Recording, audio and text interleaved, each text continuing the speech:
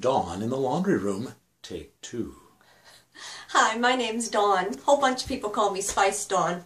What we're going to be talking about today is scarf maintenance.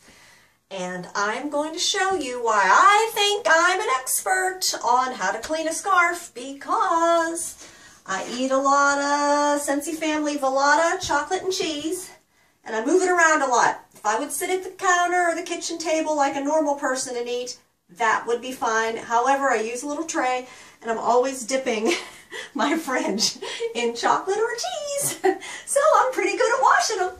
Now, of course, when it's chocolate or cheese, you want to wipe the heavy stuff off first, okay? But I'm going to show you a couple different methods for scarf washing.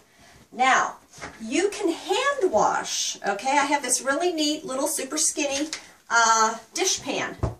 And what I like about it is it fits under the counter quite nicely, but it pops open to be a nice little dish pan for anything that you do want to hand wash. So you would just put your water in there, one little squirt of the Scentsy Family Layers laundry liquid, that's a mouthful, and hand wash your scarf. Dump it, clear water, rinse. I'm a double rinser, just so you know. Or if you don't want to hand wash, you can buy these little, they call them lingerie bags. The days of lingerie are in my past, okay? But I had these from when I used to wear cute suits and pantyhose and heels to work every day. So I had these. This is a very, very fine mesh, or you may have seen some like this, which is a wider mesh. Regardless, these are handy, and you can just put these right in the washing machine. Now, after your scarf is all wet, here is, and rinsed, here is how I like to do my first round of drying. I take the scarf and I lay it out on a towel. And I'm going to suggest you do it a little neater than I'm doing it right now, but you get the idea.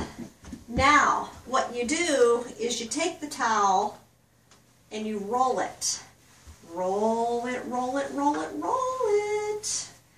And then you can squish it. Really squish the water out of there.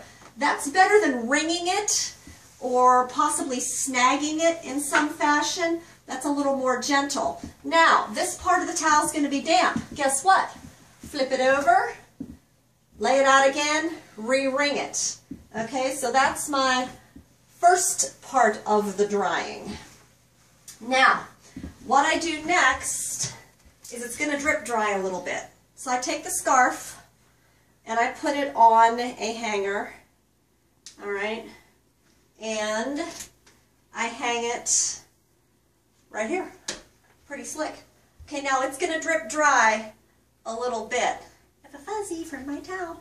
It's going to drip dry a little bit. What you want to do is either, if you have your dish pan, like stand there for a minute so you can see where it's dripping so your drips go in your dish pan, or just use your towel underneath so that you don't have to be quite as precise. Isn't this slick?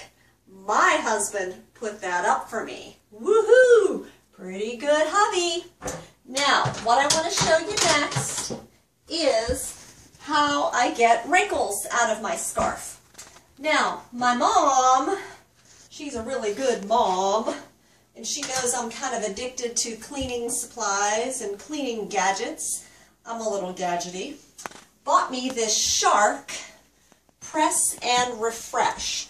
Now, you can get these a couple of places. I think we got this one with a 20% off coupon at Bed Bath & Beyond. But it comes with these little clips. It has these things where it can go over a traditional door. I can't use it on a traditional door because I have a pocket door here. So this was like perfect. So we just put it there. Here's my Shark Press and Refresh. And it is a steamer. It's not like those big old steamers that look like you're walking down the aisle, the hallway at the hospital, big IV looking thing, and it spits water all over. It's not like that. This is totally cool, and it's very light. No heavier than really a blow dryer. Now, you just steam your wrinkles right out of there. Now I have to tell you, the steamer is also really good on getting smells out of your scarf. Now, what kind of smells would I get out of my scarf? Why would I have smells on my scarf? Well, here, let me tell you. Because one time we got invited to a friend's house and they were having an outdoor bonfire that night. So we're all sitting around the fire, and you know, no matter where you put your chair, the smoke follows you. So I come in and my scarf was like complete bonfire smell. So I just steamed it. I couldn't even believe that even worked. But the steam, honest to Pete, took the smoke smell right out. Now, I don't know how it would work on cigarette smoke. We don't smoke. Our friends don't really smoke. But on wood smoke, took it right out of that scarf. So that's my story on scarf maintenance. You can hand wash, or you can machine wash.